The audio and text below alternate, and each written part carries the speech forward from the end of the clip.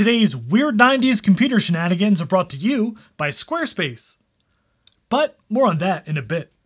Just look at this absolute unit of a 90s Zenith laptop. A bit too chonk for your tastes? Never fear, this cool boombox part comes off because it's actually just a dock. Oh, still too chonk? Don't worry, just release these two latches here and the screen comes right off.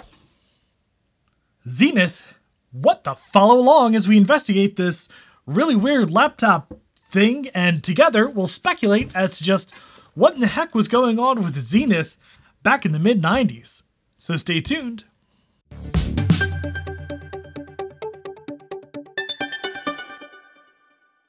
And if you enjoy mocking the high technology of yesteryear with the hindsight of our modern, terrifying, dystopian, technological nightmare, I hope you'll consider subscribing to the channel. I have way more wacky computers where this stuff came from, so it's definitely worth sticking around.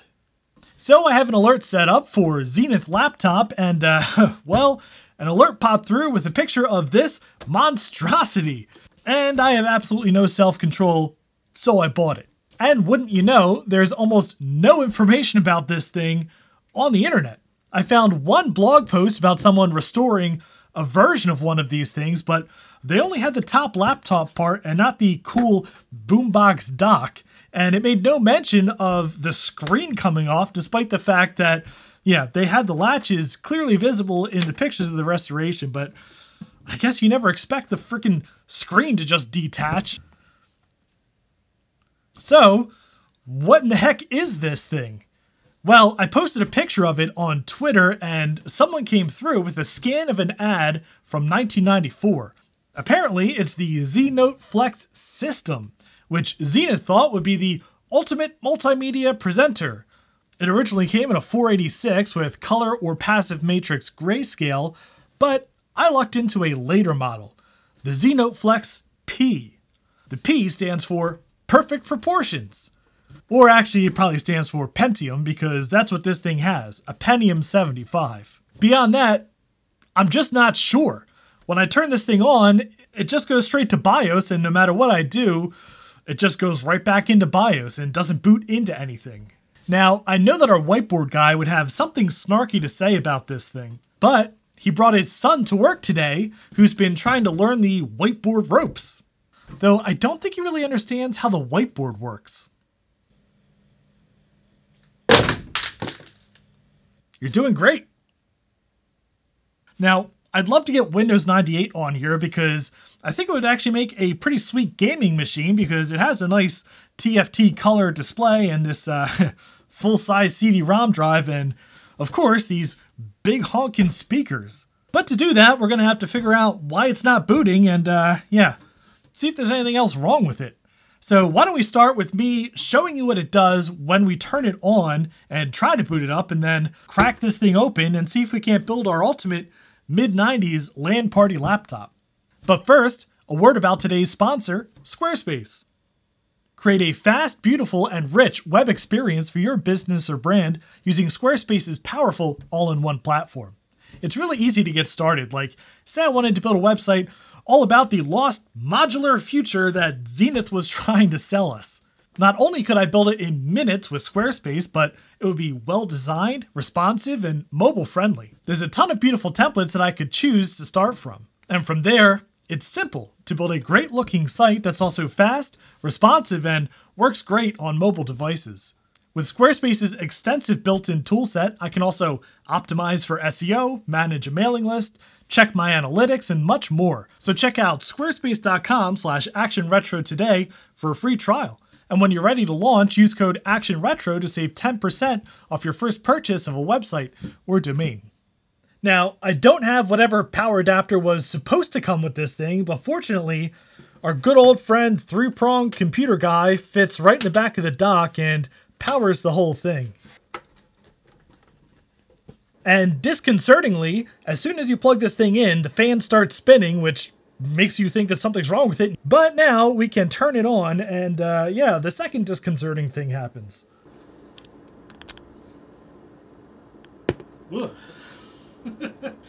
Yeah, it makes a horrifying popping noise, but yeah, that's just the speakers saying hello.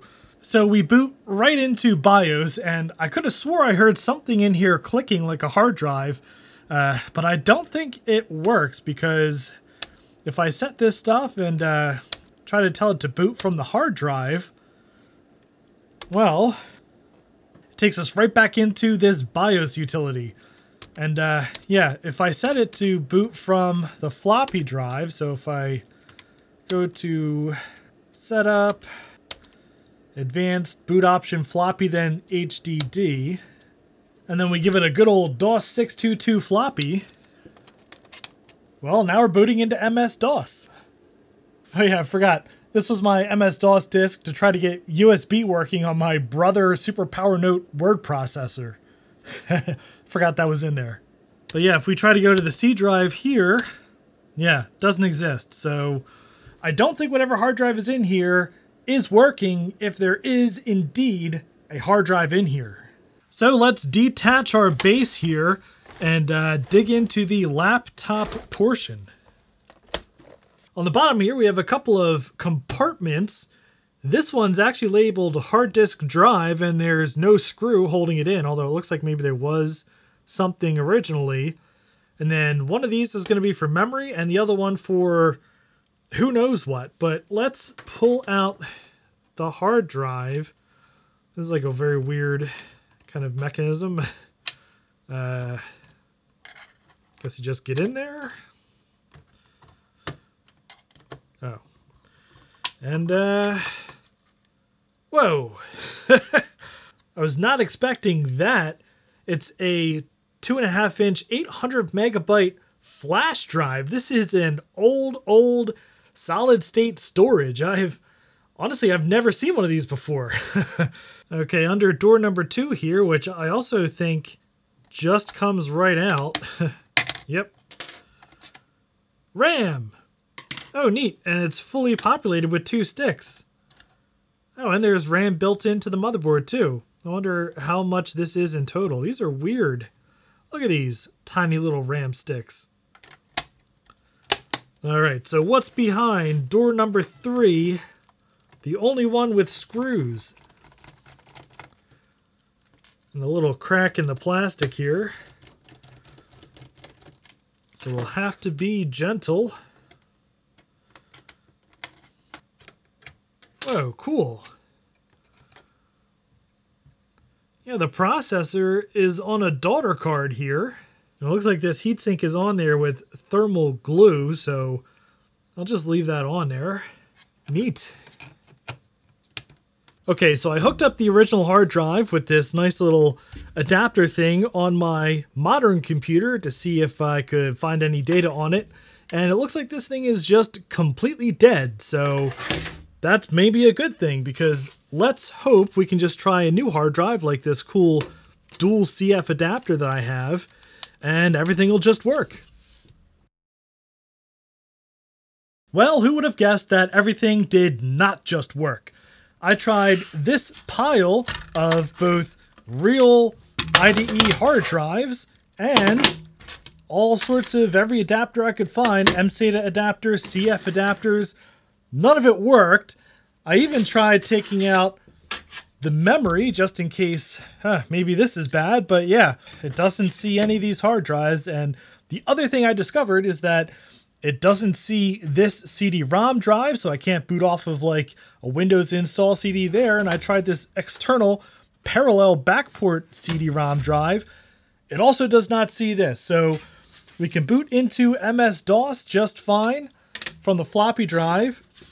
This is a Windows 98 install boot floppy, and it can boot off of this, but it can't find the CD-ROM drive, and it can't find any of these hard drives. Okay, well, small update. I can hear something rattling around in there. I think there's something loose. Let's take this thing apart, and I don't know, maybe there's like a screw loose in there that's shorting stuff out. Let's give it a shot. And of course, there's no guide online about how to take these things apart, because there's, well, almost nothing online about how to take these apart. So we're going to do the tried and true method of winging it. So, cue up a montage.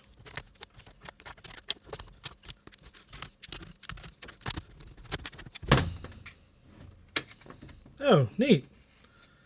The CMOS battery is inside a little hatch in the side.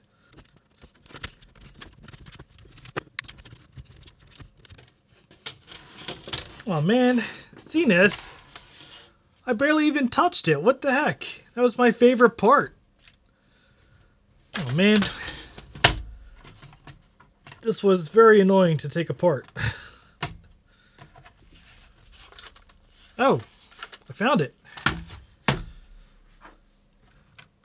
What the heck is this? There's like a little metal bar floating around in there. Maybe this was it? I'd like to try and check the connection of the hard drive thingamajig. And I guess I have to take this whole board out.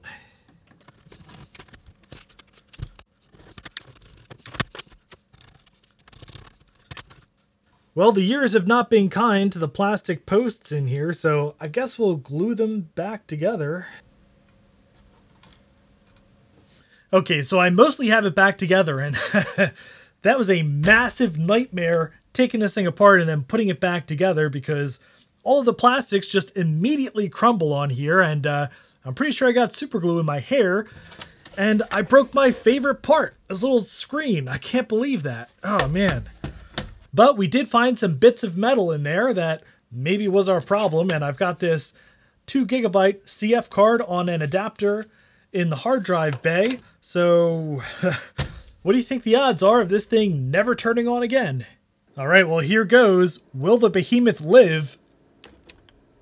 Oh, it's alive. Oh, it sees a hard drive, although that's not the right size. It's a 2 GB CF card. It says it's 998 megabytes. The more important question is, what does DOS see? Oh man, look! DOS setup sees a hard drive now. Yep, it's 1995. It's installing. Alright, DOS is installed. Yeah, successfully, I think. So this should reboot it and hopefully boot from the CF card. All right. We are on the C drive. Oh, what was that? Uh-oh. Well, I'm glad I caught that on camera. Oh, it's back. That's a little disconcerting. Oh, good. Memory allocation error. That's, nice. Okay, so I know I said I wanted to install Windows 98 on this thing, but I found something really cool. A Zenith branded Windows 3.1. And I'm kind of hoping that by installing this, it will install some drivers for the dock as well. So yeah, let's give it a shot. All right, look, I finally get to try out the trackball on this thing. And, oh, it is not good. Kind of squeaky.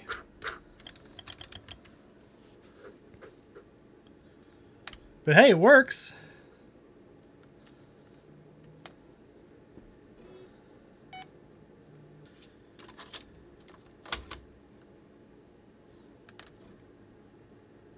I'm starting to get excited now. I see Wolfenstein 3D in our future. Hey, cool, look! It's branded! Zenith Data Systems Windows 3.1. Did it just reboot? Oh man.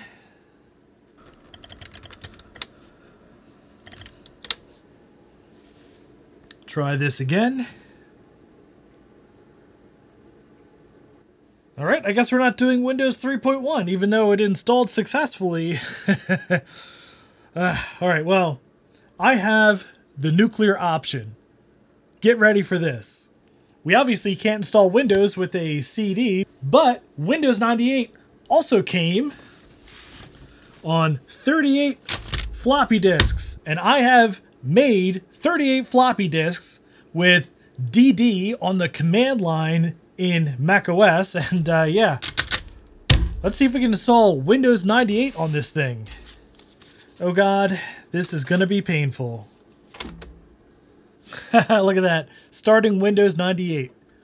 All right, it's asking for disk 1. Here we go. Setup has detected a corrupt cab file. All right, well, pile of floppy's not good enough for it. That's okay. I have another idea. I hooked the CF card up to a modern computer and just... Oh, geez, okay. Yeah, just turn off. That's fine. I don't know why the screen keeps cutting off like that. I'm sure that's an intended feature. But I hooked this CF card up to my modern computer and copied over all of the Windows setup files and also some games, so we can see if maybe we get some cool sound and we can enjoy this computer a little bit.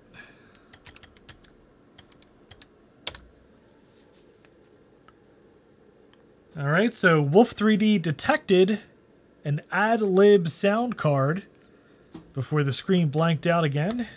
Why do you keep doing that? No, it detected a sound blaster. Okay. But there's no audio. All right, we're in game. There is no sound except... Oh my God. Why do you do this? Maybe this docking station's on its way out. And it froze. Okay, so we could stop here and say that, yeah, this computer has a lot of problems and it doesn't want to boot anything, but yeah, I'm not going to let a Zenith defeat us. We're really going to go nuclear now. I took apart the dock here and took out the power supply, which is probably broken, and yeah, found two really interesting things. First of all, look, this thing has a handle.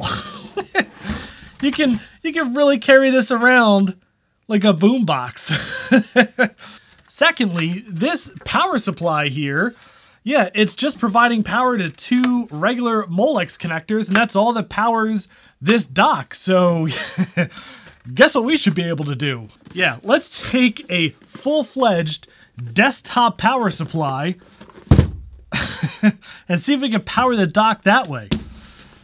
And I just want to caveat that this might not be the smartest idea, so don't try this at home. Okay, so I've got the green and black wires jumped here so that we have soft power enabled. So now when we hit this power switch, our dock should come to life. Oh God. It works. Okay, here's the real test. Does it explode?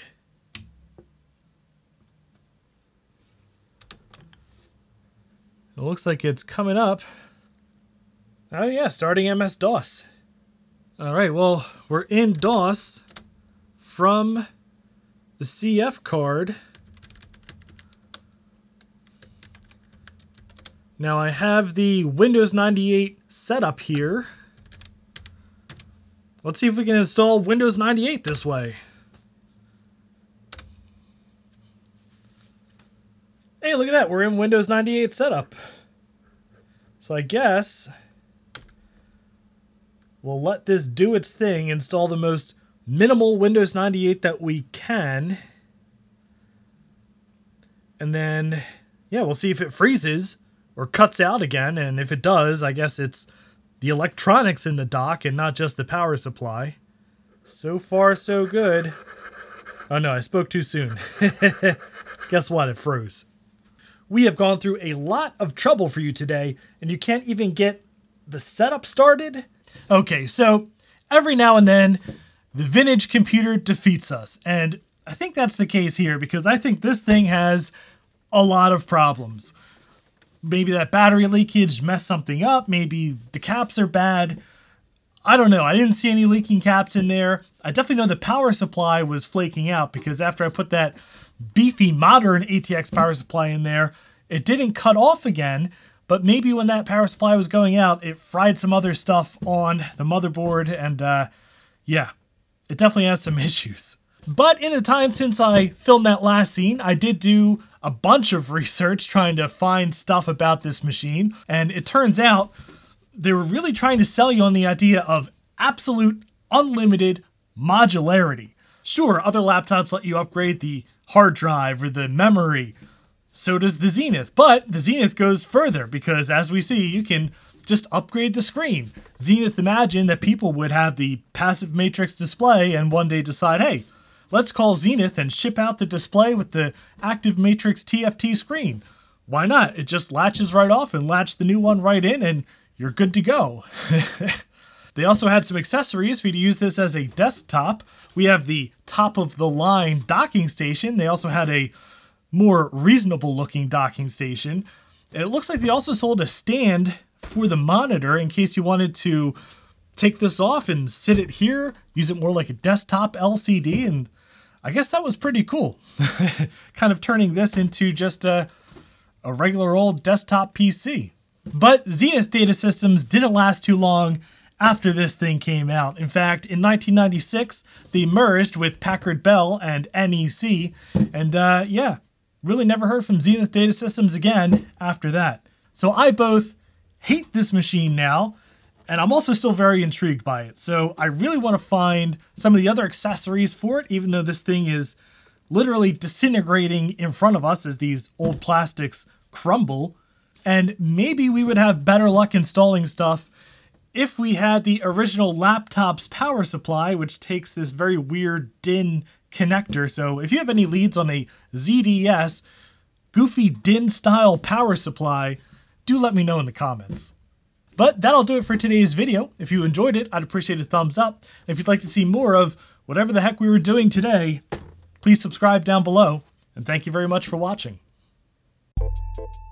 And a special thanks to Camilla Noseda, Chris Allegretta, Chris Biggs, Chris Calderon, Chris Nelson, Cobalt Retrotech, Control-Alt-Reese, Daniel Hubbard, Dwight Spencer, Greg from Hrutk Mods, Paul Spencer, Ryan, Scott Thompson, and Sutek, who are my highest tiered patrons, and all of my Patreon supporters who help to make these videos possible.